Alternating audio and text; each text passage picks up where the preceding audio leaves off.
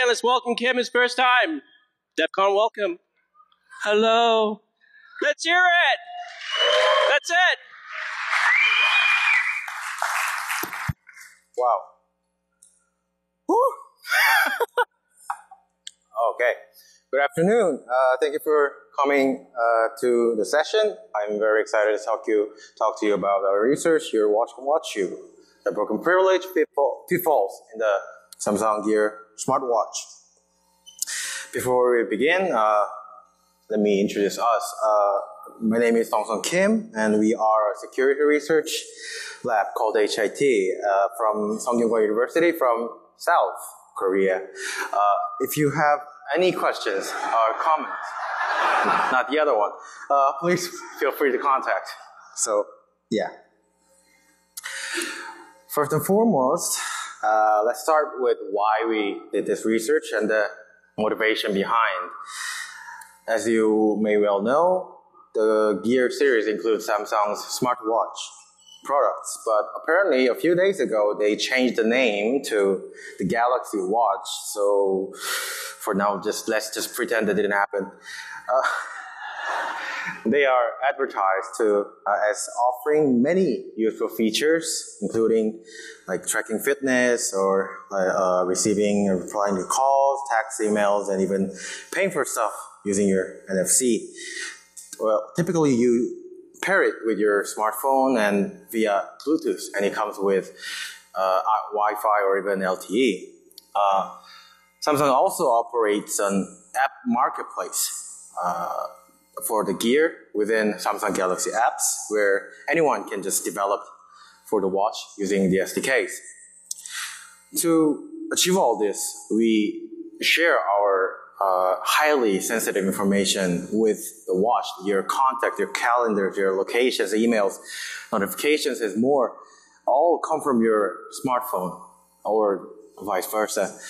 And access to such privileged resources must be permitted based on proper access rights. So the firmware for this kind of Gear smartwatch consists of two parts. So one is the wearable version of Tizen OS, open source components, and the other is Samsung's closed source components built on top of vanilla Tizen. So Tizen, probably most of you don't know, is a Linux-based open source OS developed by Samsung. Since the OS was envisioned to serve all kinds of devices, it has been shipped with many of Samsung's products, including your watches, including your smartphones probably, and TVs, cameras, and even refrigerators. Previously, many researchers actually took a look at Tizen. In 2015, Abraham revealed many problems with Tizen at the time. In 2017, Netherman disclosed 40 zero-day vulnerabilities, and which made some media splashes. PVS Studio also analyzed a proportion of the Tizen open source code base. So they claimed there would be over 20,000 code errors. But this research circled around the Tizen as a OS. However, we decided to take a look at the Gear as a smartwatch, where the smart things actually happen as an extension to your smartphone. So that was the motivation. So we need to get right into the internals of Tizen's security concepts. In this section, we will highlight Tizen version 3, the latest version publicly shipped with the Gear smartwatch products. The first concept is objects, obviously. So since Tizen is based on Linux, there are typical stuff like files and directories and sockets and utilities. But in this talk, however, we're going to focus on two types, applications and services. So applications use Tizen's public or private APIs to access the subsystems, including framework and services. And services are special privileged daemons each dedicated to a specific resource like Wi-Fi or Bluetooth and GPS and messaging sensors, etc. These resources are by nature sensitive, so some sort of control should be in place to reject unauthorized access. So Tizen achieves this by introducing the privilege. Services must validate if the calling app has this proper ones. So similar to Android, app developer type in privilege strings in the manifest file. For example, on the right side of the slide, you can see the manifest file, and there are some privileges like HTTP, Tizen org, privilege internet, or alarm set. These are the privilege. The app market or Samsung signs the TPK application package and sells it. On installation, user accepts the permissions on the screen, and then the installer checks and registers the policy in the database, and finally at the runtime, access is controlled by the policies. Well, Tizen defines many privileges: internet, Bluetooth, network set, or more. However, only some of them are public to app developers. There are also partner and platform level privileges, not for public use. So to enforce this kind of privileges, to enforce these kind of policies, Tizen implements 3+1 security mechanisms. The first is the classic DEC, the Unix user ID, group ID, that you probably are familiar with. The second is SMAC. SMAC is Tizen's choice of kernel space mechanism, like SE Linux. The specifics are a bit complex, but conceptually they work like this. An app receives a unique label at installation, like user, package, sample app. And for every kernel object access, the current label or context is checked against the rules in SMAC database. The third is Sinara. Sinara is Tizen's user space privilege management daemon. Services ask Sinara to check if the calling application has the privilege. Sinara identifies the application by its SMAC label, then validates it against the policies within its own Sinara database. And finally, the +1 security manager is a policy configurator, and it reads the policies from the file system and the manifest files and here and there, and it fills the database as we talked about. So DAC, SMAC, Sinara can recognize them. Now, let's talk about how applications actually talk to the services. Dbus is a widely implemented IPC system for Linux-like OS that also offers useful built-in functions like discoverability or introspection. To put it simply, each service daemon registers itself to the Dbus daemon, then clients dispatch requests, messages over a virtual channel. Tizen relies heavily on Dbus for IPCs, asterisk. So let me give you some Dbus concepts using an example on the right. A typical Dbus method call. So it works like this. So we want to send a request from a client to a service. The service process already has itself registered in this case.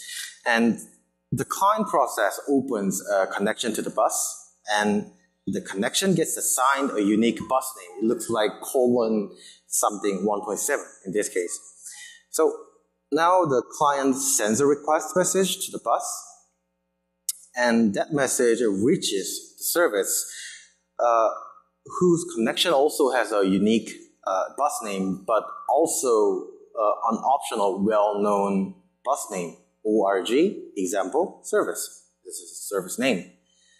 Then the request is to invoke set foo method of the object /org/example/object1.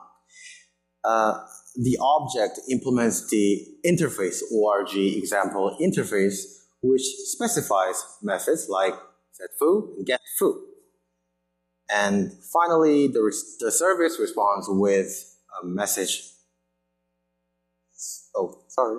So to recap in one sentence, the client process sends a request from a bus name colon 1.7 via the bus to a bus name org example service to invoke setFoo method of the object org example object 1 of the interface org example interface.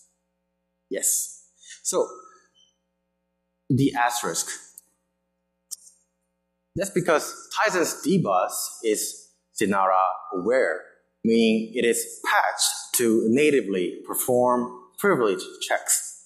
So upon receiving a message, the dbus daemon in the middle asks Sinara for validation. So this approach allows the dbus daemon to control access on messages. On the right example shows the Bixby assistant bus configuration file. And you can see there is a check element with destination, interface, member method, and importantly, privilege attribute, Bixby agent. So whenever a dbus daemon receives a message, it queries Sinara to see if the sender has the privilege, then decide to accept or deny the message. Let's dig a little deeper with an actual code example, how an API call sends a request to service and its privilege gets validated. So we're going to start with location manager API with proper location privilege. So left upper code shows that the privilege string is in the manifest, so the client process logic function below creates a manager handle, starts the manager, and then prints out the result to the log. On the right, in the shell of the actual device, we can see the result is 0 as expected, which is a success. Then what happens if there is no privilege? Then let's try the same thing. Then the result will come out -13, a failure. The log shows within the same PID, the process ID written within the parenthesis shows a failure. Sinara check failed. Location library LBS location is responsible for this log by calling location check Sinara function. Now this is the first privilege check down the chain of a service request. Now this happens within the same PID. So by reverse engineering the location library, we can pinpoint where this happens. Since the library is linked to the client within the same process ID, client can simply live patch the instructions. So remove the code and write 0 to register 0. Then we bypass the first check. The left code shows the live patch and protect to enable write, then simply just overwrite the memory. When we run this, the result is still -13. However, the log changes. A dbus access denied message, still within the same PID, is printed out in violation of the privilege, HTTP something location. So we can see the dbus library, LBS dbus client sends a request to LBS server, and the error shows the request access is denied by dbus daemon, which queries Sinara in the middle. Now, this is the second privilege check down the chain. So to recap, on the top, on app using location API, links the location library, then the library queries Sinara for the first time. If that passes, a dbus request is sent, then the dbus daemon in the middle queries Sinara for the second time. If that passes, the location daemon receives a request, which could potentially query Sinara for the third time. then finally the request reaches the hardware below. Now, we didn't discuss the third check. We'll talk more about this in the next section. So, what if the client is a malware? So, if the client is malware, there is no first check anymore. So there are 2 points that can pinpoint and that can actually secure the service. The second point, debug statement on request in the middle. And the third point, service statement after receiving the request. If the OS or service developer fails to implement both of them, then the violation can happen. Now we know the background. Let's move on to actually finding violations. To do so, let me introduce a simple tool we developed named Dan, the dbus analyzer. So the idea is simple. So let's say we send a dbus request to a safe service like the LBS server we saw with no argument given. Without the privilege, then access denied is going to get returned. But with the privilege, though, invalid arguments is returned. Then when you think about it, the error suggests privilege validations always happen first, ahead of any other validation of the request. Then how about we send a non-privileged request to all of them, all of the possible methods, then gather ones that return any other errors that is not access denied. That would imply the policies, at least the dbus policies, accept non-privileged requests, which could lead to violations. So we developed Dan. Dan automatically evaluates privilege verification of dbus services. It spawns a test process on a remote device and then recursively scans the dbus structure. It then tries to read every property of every object, also calling every method of every interface. After one round of analysis, Dan writes three files. One is the whole dbus structure flattened into JSON file, and the others are properties and methods that require further attention. Now, let's discuss how this works step by step. So first we gather all possible bus names of services. Notice that as we discussed, one service can have multiple bus names, one unique or one or more well-known names. So from the extractive firmware, we gather all names from files under user share dbus1. So as shown on the left image of system D1, the service. From the runtime, we call the built-in method list names to list all currently available bus names, as shown on the right image. You can see some are unique, colon something something, and some are well known, like some, in this case, org pulse audio server, net config. Second, we recursively introspect the services. That means gathering their structure, objects, interface, method, etc. Per the dbus specifications, each service can respond with its object structure when the dbus standard method introspect is requested. The response is well formatted XML, as shown on the right example. And this is the root object of system D. And you can see the interfaces, methods, and method arguments and child objects. Now, in this step, we try to read every property value. To do that, we use the dbus standard method, get all on every object, but then uses the utility called the dbus send, which is one of the default utilities. But however, the responses from get all method, as shown on the left, are not quite well formatted for an easy processing. So we made a custom Bison parser, basically a compiler, get all that JSON to convert the strings into JSON compliant form, as shown on the upper right. Next step, the most important one, we try to call every method of every interface for all the objects. When doing this, we use random arguments, it's gibberish things, so that the actual logic is not executed.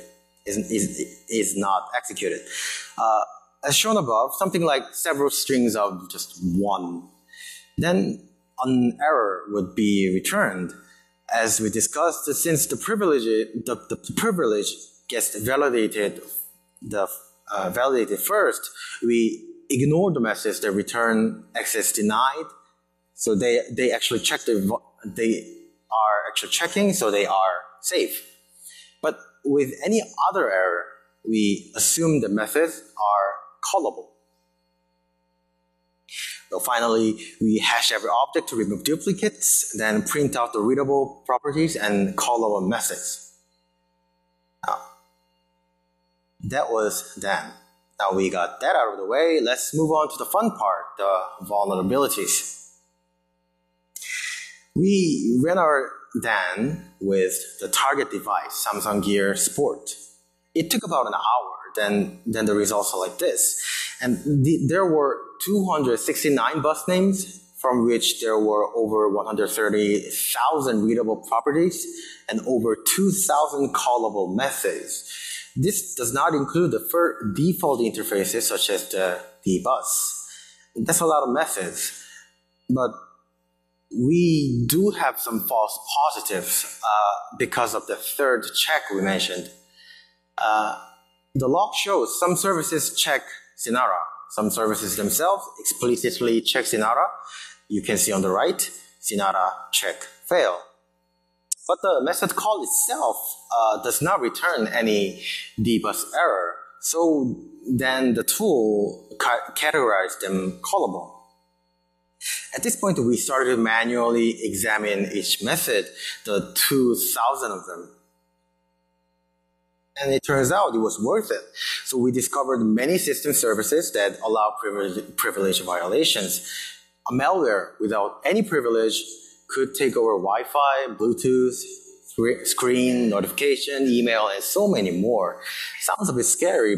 So now let's take a look at them one by one. First, we found the dbus API for WPA supplicant was fully exposed. For those who don't know, this is a free software implementation for 802.11i, which can be easily found on Linux systems. Tizen builds its own APIs and daemons on top of WPA supplicant. So we found every method is callable and every property is readable. And that includes create interface, remove interface, scan, WPS start, get pin, P2P find, connect, and more. Now, this exposure violates Tizen's many network-related privileges and also location-related private ones too. Now, let me give you some more example on that. Well, many companies run a database from which GPS coordinates can be publicly obtained if the components are known, BSS ID of nearby Wi-Fi networks, and their signal values. So even though location privilege isn't granted, or even the location daemon is itself completely turned off, the malware can track the device by taking over Wi-Fi. On the right example, we acquire the BSS ID of the first known Wi-Fi network, starting with 98D78, and the signal value of -51. So using Google's geolocation API, we have the GPS coordinate, which is our lab. Next, we have Bluetooth. The Project X.bt and Project X.bt Core are two of Tizen's own services for controlling Bluetooth. And these services partially expose methods where a malware can silently accept incoming Bluetooth pair requests or silently force Bluetooth discovery mode or prompt a pairing request system UI to do phishing. Now, on the right, we have an example. So whenever a malware calls the method in the background or at any time, the UI in the first image pops up. So when the user scrolls down, they see the actual name of the paired smartphone. This system interface is supposed to be one of the Bluetooth pairing methods where the user manually types in the PIN. However, if the user sees the UI without any initiation or without even entering the Bluetooth discovery mode, then user would think like, that's weird. What does this PIN mean? Well, that's my phone. That's the name of my phone. So I guess I should punch in my PIN. Then the value just gets returned to the malware. Now, besides Project X, there is another daemon for Bluetooth, BlueZ. BlueZ is the underlying Bluetooth stack for Linux, and we found that its APIs are partially exposed as well.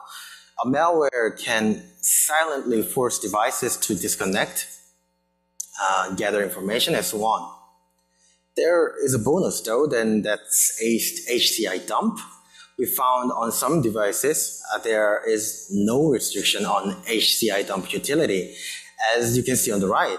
What that means is that any malware or any user can simply dump the incoming, outgoing Bluetooth packet with no super user privilege. Now, by combining the two, a malware can start dumping HCI packets, then force the paired device to disconnect, which will automatically reconnect with a new linked key, then extract the key from the dump. But needless to say, these problems violate Tizen's Bluetooth related, also private privilege. Next, we take over the screen too. Tizen's choice of Windows Manager is the Enlightenment project. Among many exposure methods, dump top v wins. Somehow, this method dumps the windows into PNG files, as you can see on the right. Now, this problem violates Tizen's screenshot private privilege. And then we have the notification service. This service doesn't only manage notification data, but also can do stuff on behalf of users. Tap on the screen. So this service is also partially exposed. As a result, a malware can remove all the notifications or launch an application on the phone, read all the incoming messages, internal data, and so on. Now, in this case, privilege like notification and push are violated, but there is no privilege assigned to this kind of invasive behavior. No application should actually be able to do this. Then finally, we have emails. The WeMail consumer manages the user's mailbox data. Just like the notification, it also lets anyone do stuff. A malware can launch the email app on their smartphone, modify email messages, and most importantly, send any email using the user's email address. So messaging and email related private privileges are violated. But the most problematic thing is how this service actually handles private methods. Actually, sending an email request does get rejected, but how? On the right, we have the code. First, we have the string WeMail private send mail noti. Then it does string compare and nothing more. If it's not a match, the error shows up. ID is different, but if it's a match, then we're through. There is no proper privilege check in place, and the only security here is that one string check.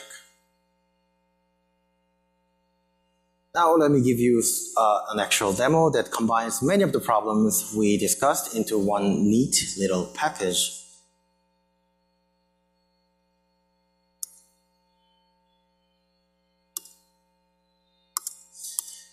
Here you can see our malware has no privilege. Now then we are building it and launching it on the target device on the right. The package is being loaded and the malware will look like a simple watch face application. And there you go. Now, the phone receives a Google Hangouts notification that the data is handed over to the watch. Then let's say the user puts the app in the background, and after a bit of waiting, the malware will start to run the code. Then the user is now checking the email. It's waiting for a while. Then it disconnects the Bluetooth connection to the phone, then executes HCI dump for Bluetooth packets for a while. Then, yes. Soon the connection will reestablish with a new link key. Then the malware will log the data like that. Then it also acquires the notification data. Now, it starts to send the data to the attacker's email using the user's email account. It also captures the screen, then sends the image data. And now we are at the attacker's screen. Emails should arrive soon. There you go. It's taking a while. And one thing to notice is that the emails are coming from the phone. You can see the notifications start to pop up on top of the phone and the watch. Like that, and the watch, yes. Now we are receiving the images. Each image is a window. This one. And there's a code. So, and this data is one part a HCI pcap file, and the other part a JSON object. So let's just parse it. The JSON object is the internal data of the notification service. So you can see the message in the middle. So my room password is something in the middle. Now, finally, examining the HCI pcap file shows the new link key, like at the bottom. And that's the demo. Thank you.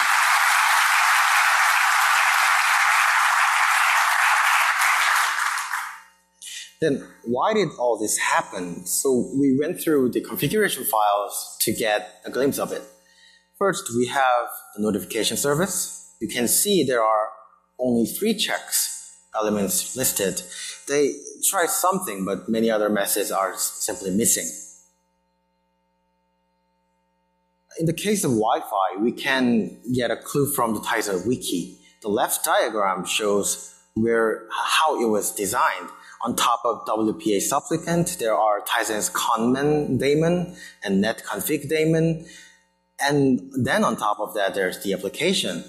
While the middleware is protected by their configuration files, WPA supplicant configuration simply doesn't exist.